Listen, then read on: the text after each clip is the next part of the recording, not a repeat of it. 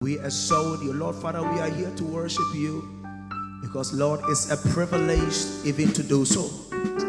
Wherever you are this morning, you want to rise up in your rooms, wherever you are, setting up for the service, for what God is going to do in your life.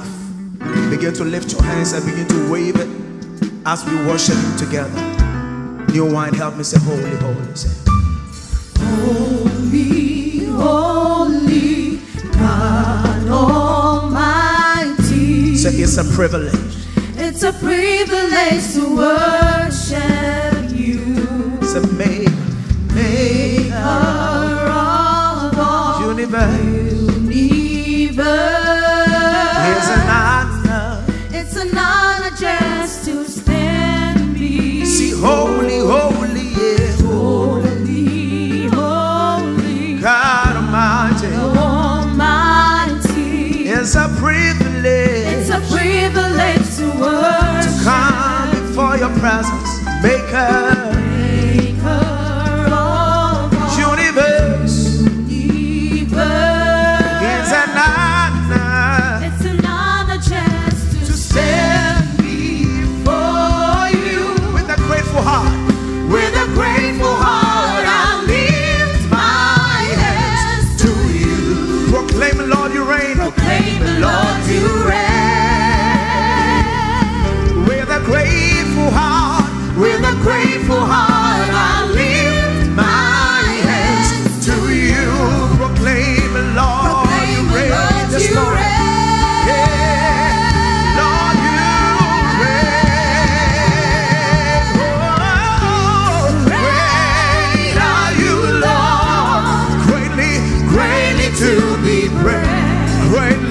Greatly to be praised. Father, you reign. Father, you reign. Great are you, Lord. Greatly to be praised. Greatly to be praised. Father, you reign. You reign. Father, you reign. Great are you, Lord. Greatly to be praised. You are the King of glory. Greatly to be praised. We bow before you. Father, you Great are you, Lord. So greatly to be praised. Greatly to be praised. So Father, you reign. Father, you reign. Great are you, Lord. Help me sing. Great are you, Lord. Great are you, Lord. Great are you, Lord. Yeah. Great are you, Lord. Great are you. Great are you, Great are you, Lord. Say, great are you, Lord. We worship you, Jesus. Great are you, Lord. Great are you, Lord. Yeah. Great are you, Lord Jesus. We bow before you. We give you all the glory. We say, great are you, Jesus. Great are you, Lord. Great are you, Jesus. Great are you, Lord. Are you, Lord? Are you, Lord? Great you, Lord. You are great, yes, you are. Holy One. Come on, say it. You walk upon the sea. You raise the dead. You reign in majesty. You reign in majesty. Mighty God. Everything written about you is great. Say you are great. Say you are great. Yes, you are. Holy One. You walk upon the sea and you raise the dead. You reign in majesty. Mighty God. Everything written about you is great. Lift someone, say you are great. You are great. You are great. You are great. Give him praise. You are great. Say yes, you are great. You are great. You are great.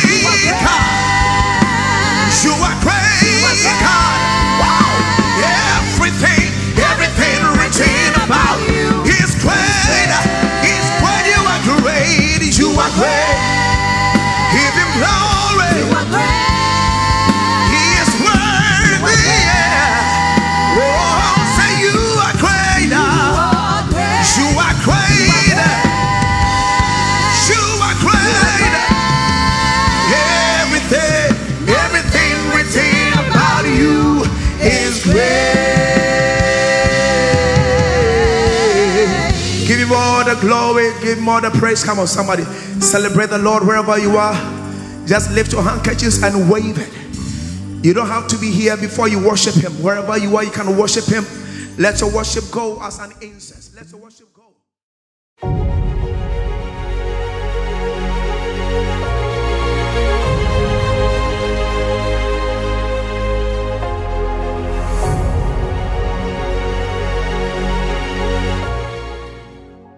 Greetings to you once again in the name of the Lord Jesus. We want to thank him for giving us another opportunity to be alive and to worship him. He is good and his mercy endures forever. This morning I have been burdened to talk about life and death. The offer of life and death is my title. This is because coronavirus is killing people in the hundreds of thousands. It has affected over 8 million people. In our country, over 12,000 with 58 deaths. But people are still not taking corona seriously.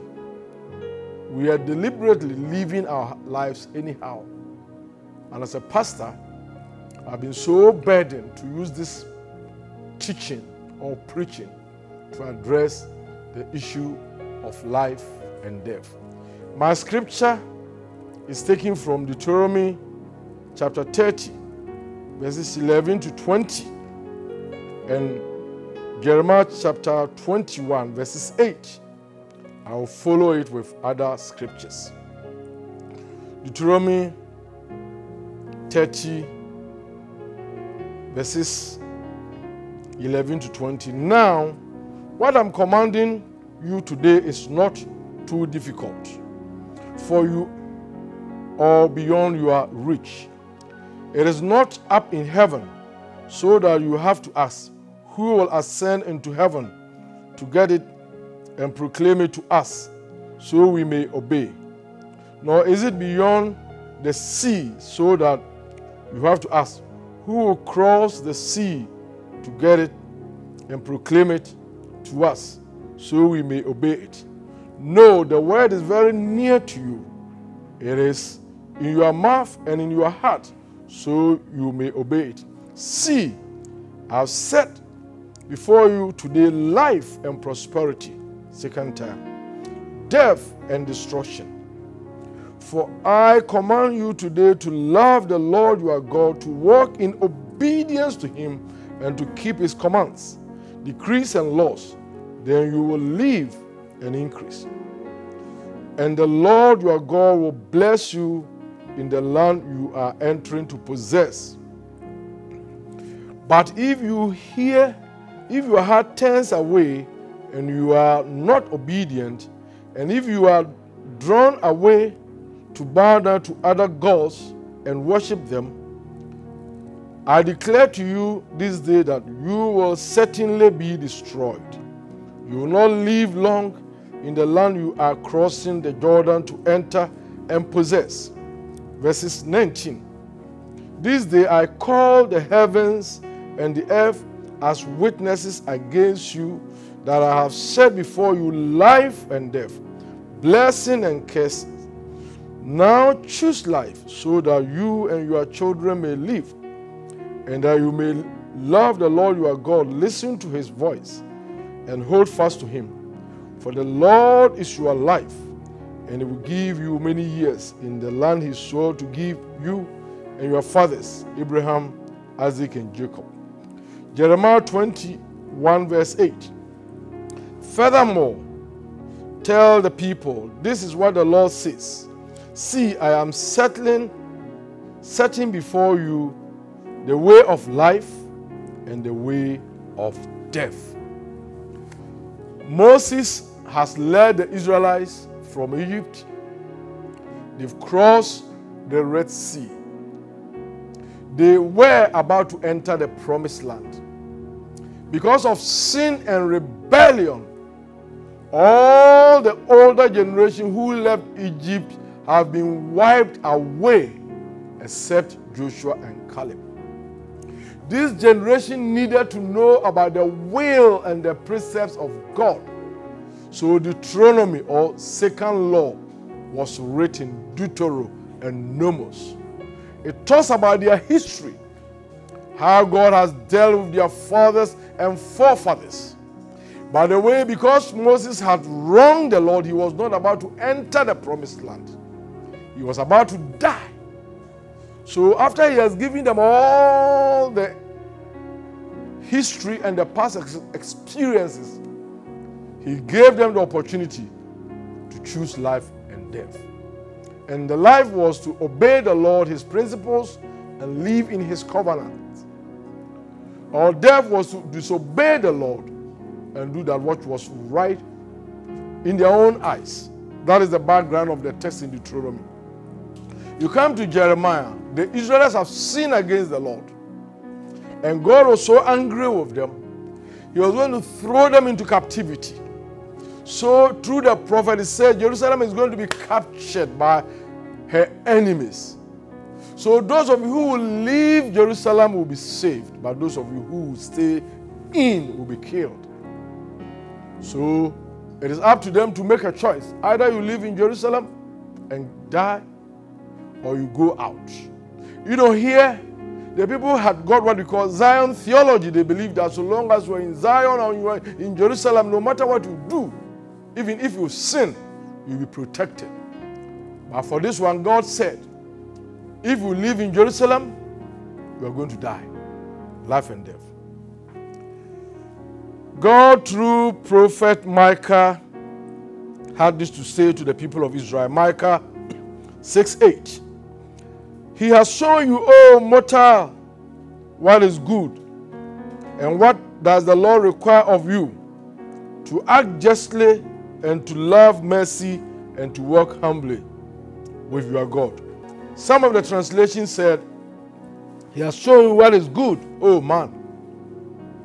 In Proverbs chapter 14, verse 12, we read, there is a way that seems right, or that appears to be right, but the end leads to death. God created man according to his own image in Genesis chapter 1, 26 and 37. God said, let us make man in our image, in our likeness, so that they may rule over the fish of the sea and the birds of the sky, over the livestock and over all the wild animals, and over all the creatures that move along the ground. So God created mankind in his own image. In the image of God, he created them, male and female. What is the image of God? The ability to know the right from the wrong and ability to choose. So God did not make us zombies. We cannot be manipulated, but he has given us the will, free will, to choose life and death.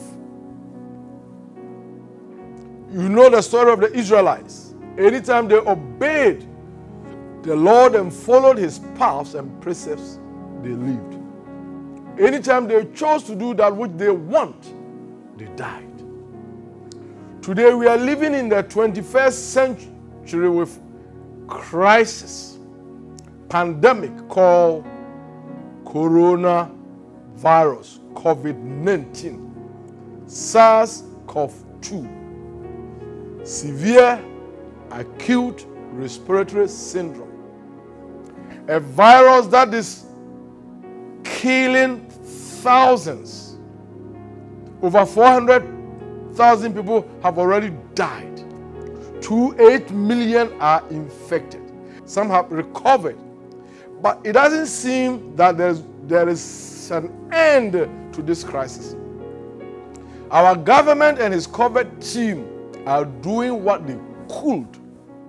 As a man of God, I need to come in to speak to you this morning about choosing life or death by the way you and I react or respond to the coronavirus protocols.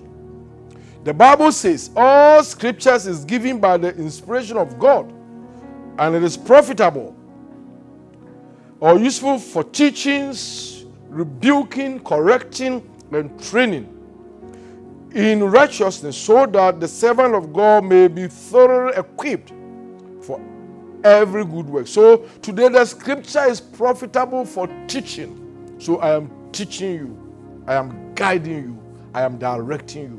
But then in Romans 15:4 we also read, for everything that was written in the past was written to teach us, so that through endurance thought in the scriptures and the encouragement they will provide hope. Brothers and sisters, plagues have killed people in the past in their millions. When this COVID-19 came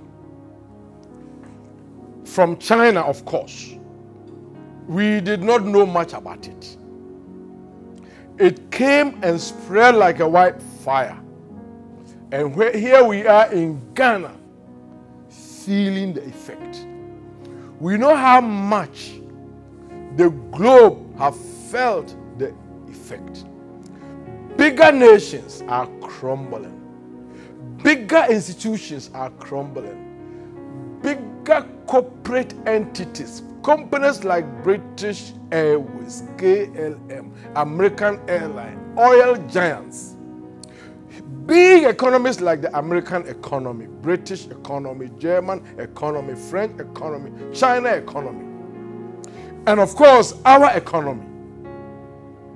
Nations are bowing down because of the uncertainty and the fear that have come because of Corona.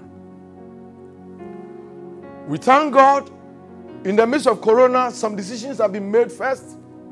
Everybody should stay in lockdown because we do not know much about the sickness. And all of us were locked down 3 weeks in Accra and Kumasi and other places.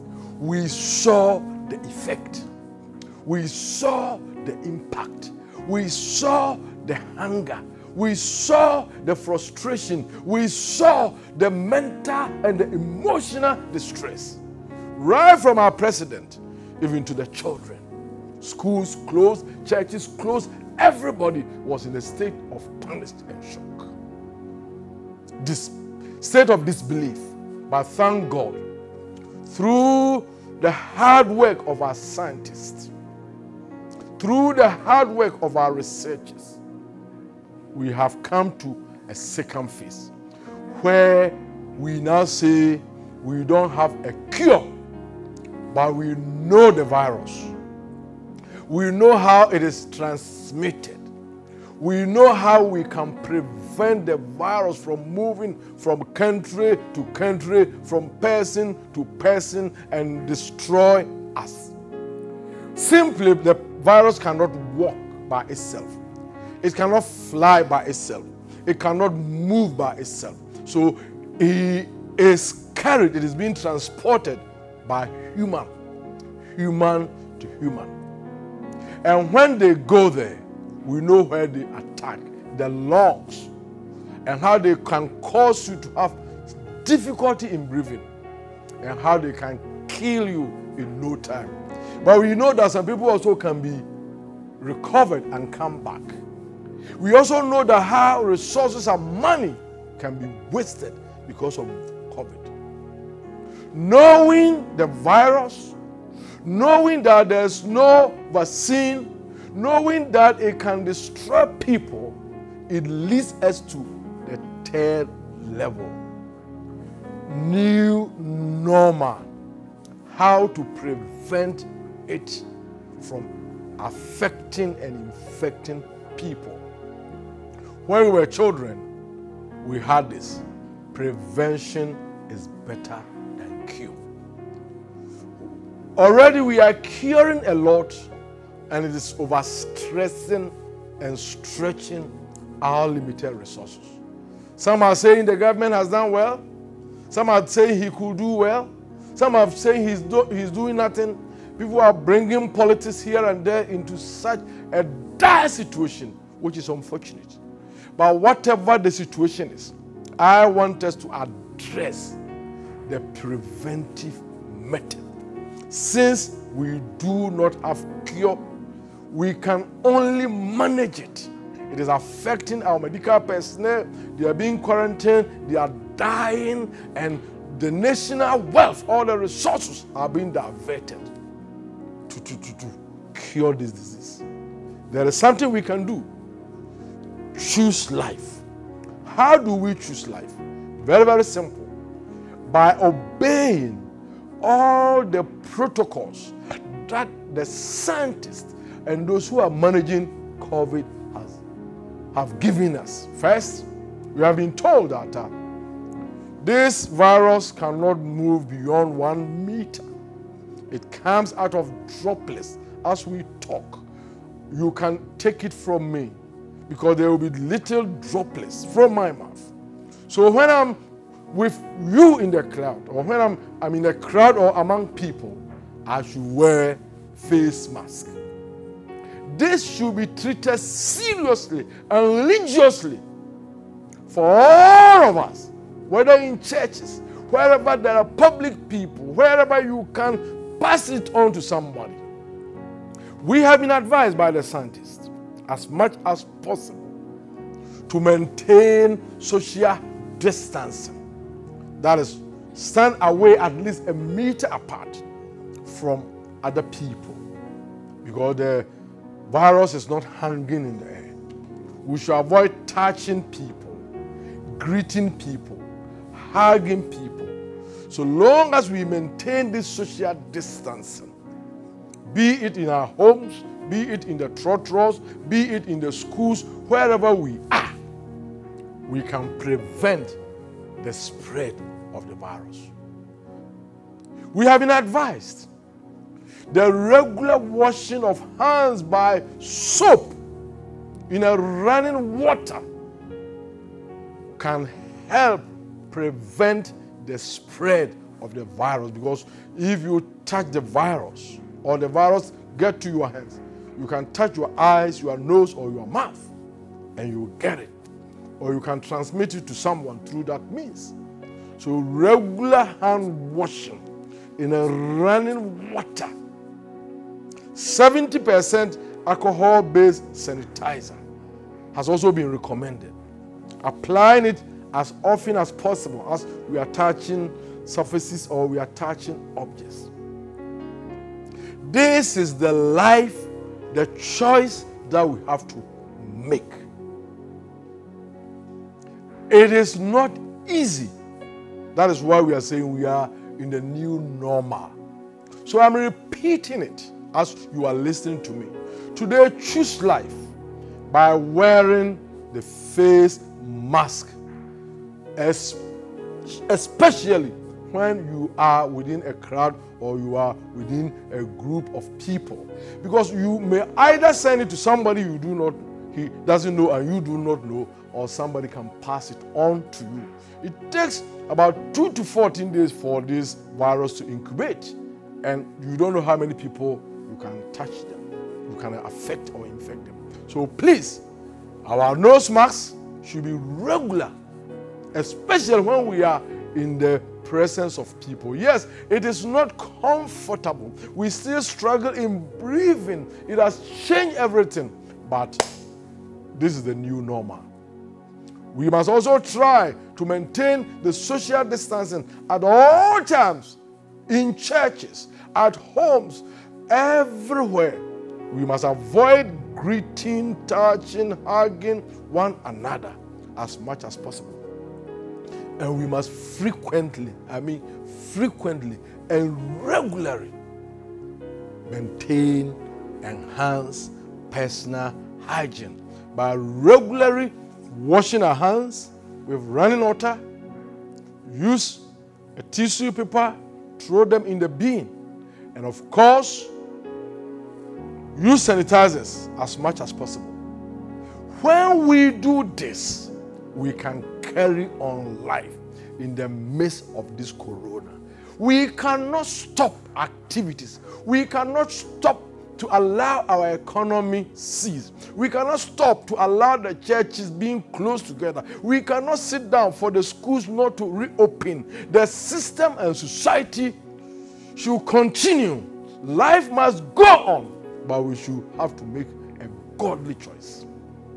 Life and death. To live is to acknowledge all the pieces of advice that we are being given.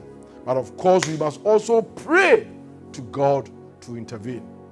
Yes, we have also been advised that this disease have no cure, but another way of helping is eating well, boosting our immune system, doing some form of exercise, and helping ourselves to come out of it. So, that is life. You can choose death. In choosing death, you don't have to do much. Refuse to wear the nose mask at all times. Refuse to wash your hands regularly and refuse to apply the sanitizers. Refuse to maintain the social distances and refuse to obey all the advice the scientists have given us. And quickly you will die. And who loses? Your family loses. Your children, you lose your own life. Especially if you don't have Jesus as your Lord and personal Savior, it becomes a double loss. You bring pain and grief to somebody. I am pleading, brothers and sisters who are hearing me, fellow Christians, I am declaring unto you life. And the life is observing all the protocols. Today my sermon is offer of life and death. And so long as this corona period is concerned, the life and death is how to live through this period by obeying all the hygienic protocols. It shall pass. It will go. It won't be forever, but we have a part to play. So long as we will stop transmitting it from Mr. A to Mr. B, Sister A to Sister B, so long as we are our brother's keepers by protecting ourselves and protecting them, so long as we observe all the enhanced hygienic protocols, then there is life. I will say, why don't you stay home if you don't have anything to do outside? But if you want to go outside to do that which you have to do, why don't you take all the necessary cautions and precautions for the sake of our feeble, weak, fragile economy?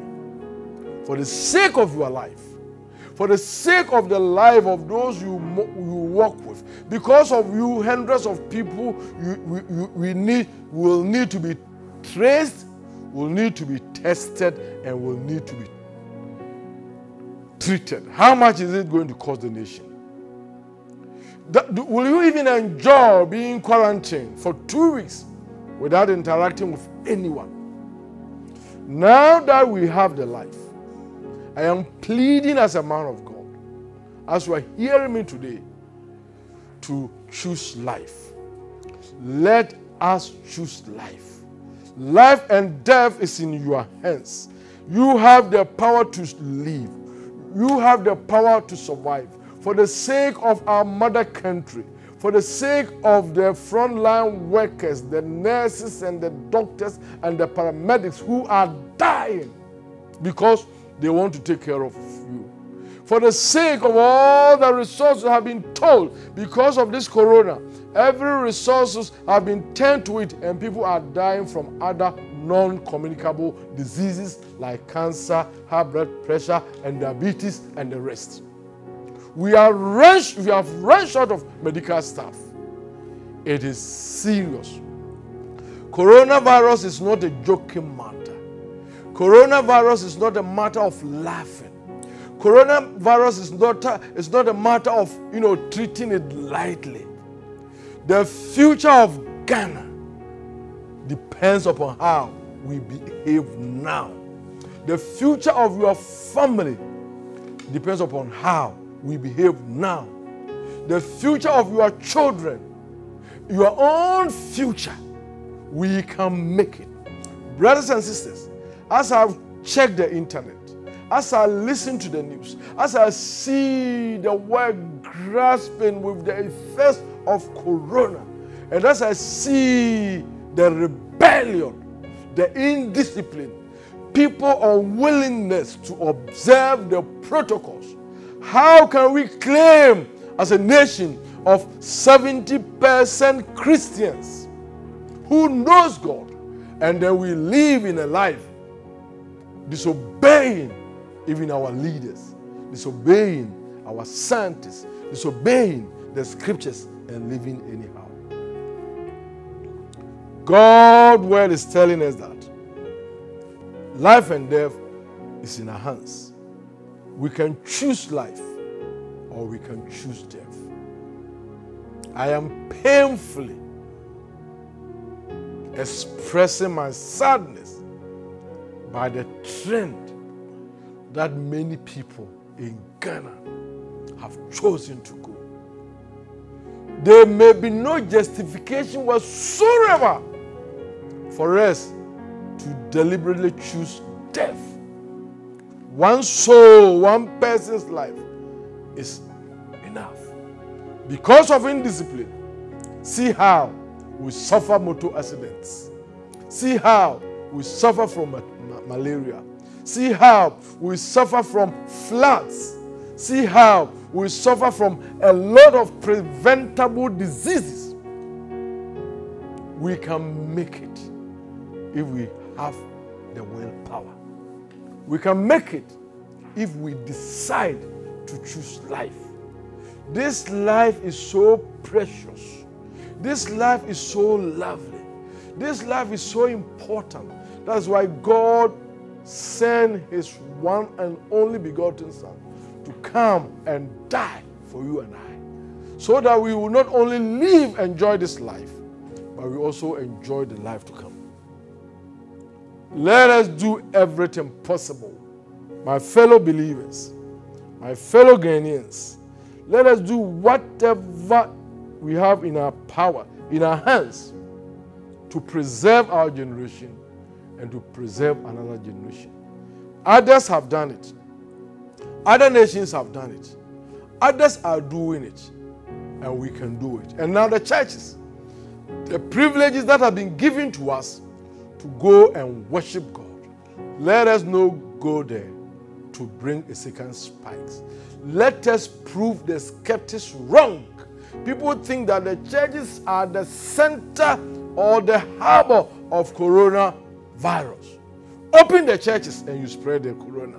I am saying, open the churches and you limit the spread of the corona.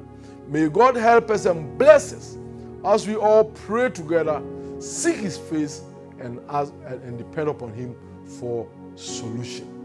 This shall pass, but we also need to be up and doing. Choose life and live. God bless you. Amen. This message comes to you from Assemblies of God, Ghana. You are always welcome to listen to us. Whenever you are available, visit Assemblies of God Church in your area. If there's no Assemblies of God Church, you can visit any Bible-believing church. Tune in to TV Africa this and every Sunday evening, 5:30, to worship with us. God bless you. Father, we thank you for your word. We pray that you grant us the grace to go through this pandemic together and come out successfully to the glory of your holy name. Amen. Choose life and live. Bye-bye.